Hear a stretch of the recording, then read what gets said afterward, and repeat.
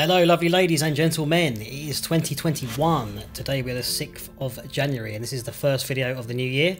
I hope you guys had a good Christmas and New Year, or as best as you could have, especially if you were in the UK where we were kind of cancelled for the celebrations. But enough of that. I'm trying to be a bit more upbeat this year and get back into work and work on some new music and all that sort of stuff. So, last year, popped this video out which is on why I deleted all my social media apps from my phone, and I found this amazing article from broadbandsearch.net which kind of talked us through the amount of time people spend on their phones and social media in general, and I figured it wasn't cool. It made me kind of analyse my time online, let's say, the amount of time I'm spending looking at social media on my phone.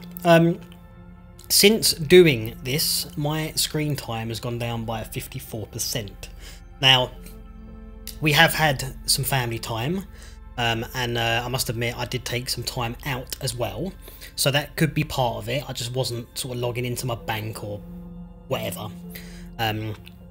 Wasn't sort of on the phone as much anyway because I was chilling out. But I've noticed this week it's come up slightly. I think it's now, well, it's come up 12%. So, you know, overall, sort of 40 odd percent, 38, 40% less time on my phone. And I don't think that's all down to social media. I think social media would be the catalyst though. You'd sort of, you want to check whether someone had emailed you back, or you want to sort of like see what someone's doing on Twitter or whatever.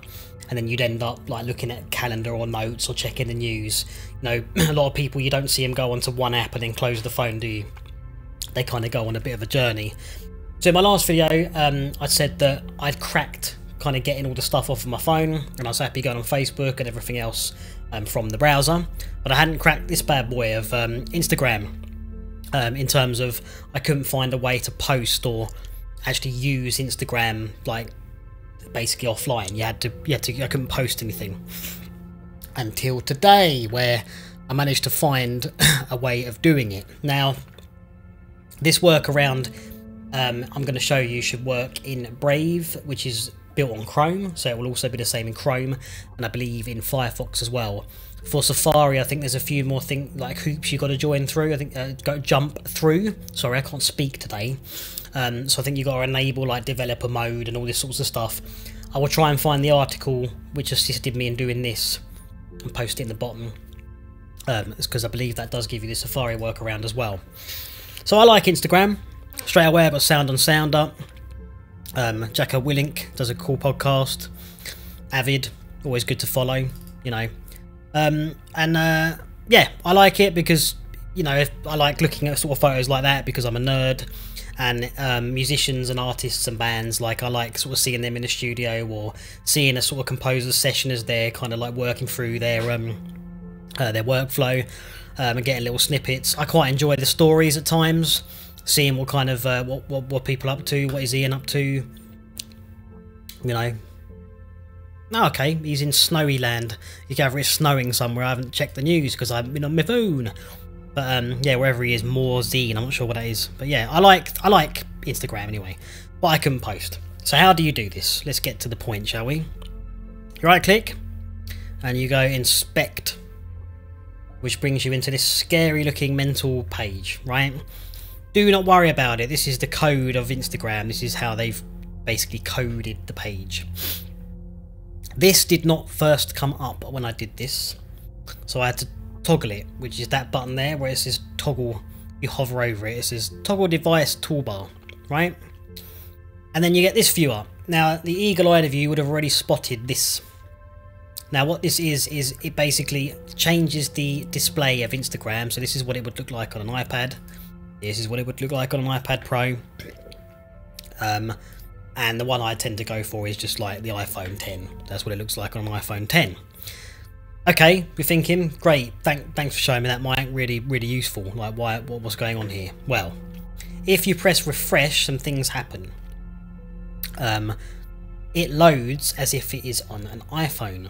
So now we've got the home button that you'd be used to. You've got your likes, which you'd be used to. You've got your plus, which you tap to add a photo. And what it does, if we hit plus, Let's go to my desktop. I did a podcast with my buddy Rick, so there he is.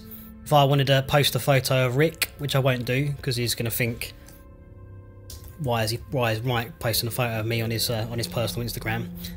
I could tag him. You can tag people. You can search for people. So I search for AEP. There he is. You can obviously type your description and you can share it. You can add a location. You cannot choose to add multiple photos. You can only do one photo at a time, which kind of sucks. And the videos are a bit odd. You can do a video, but it has to be in a specific format. So if I try and choose, it's going to be a difficult one because I need to find a video that's actually short enough to do it. Everything in my portfolio is going to potentially be too long. Let's try and find like a AEPL commercial, audio adverts. Let me just try and find something, guys. Let's try and find like a short their WAVs. Probably should have prepared a video for you guys because yeah. So there we go. We've got some mobs there. It won't let me do it. So I have not cracked the video side of it yet. I will do. I'll find a way of doing the videos. But for the time being, you can, you can put a story up. What's this? That's a photo of Isabel Swan. Just did a podcast with her. Please do check it out. So I could put a photo up of Iz. I could do some text. Check out, the Izzy podcast. Can't type. Done. Can you move it about? Yes, you can.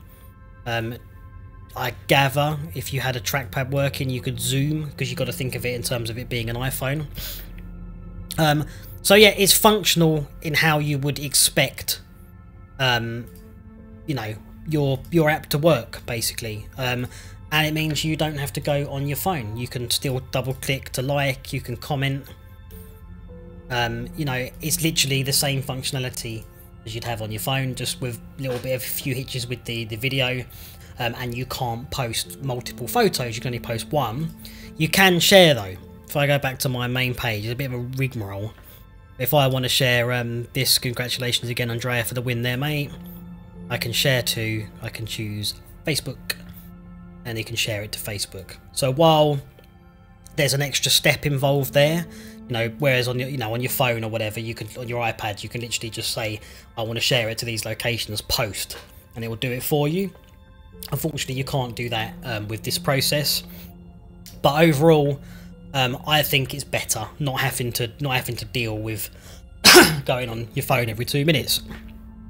If we close this with the X at the top right there, it will stay in this mode, which is a little bit sort of irritating.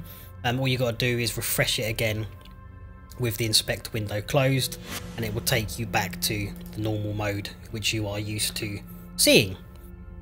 So that's what I'm doing now, guys, with regards to Instagram. So far I've found it fine.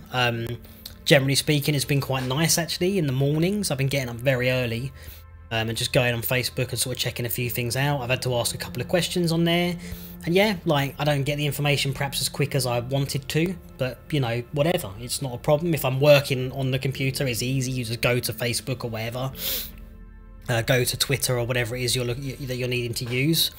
And I've just found if I've had messages, I just get back to people kind of as and when, as opposed to constantly sort of being on call, if you like, on your phone, or constantly checking, like, as that person got back to me because I'm waiting on something.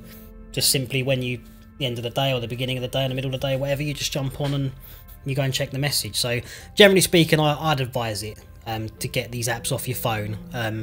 If you've got perhaps better willpower than me, and you can turn off your notifications and not open your app, great.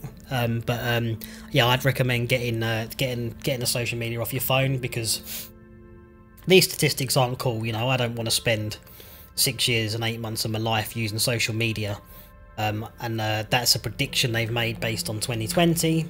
I think given the situation we're in, people are on their phones a hell of a lot.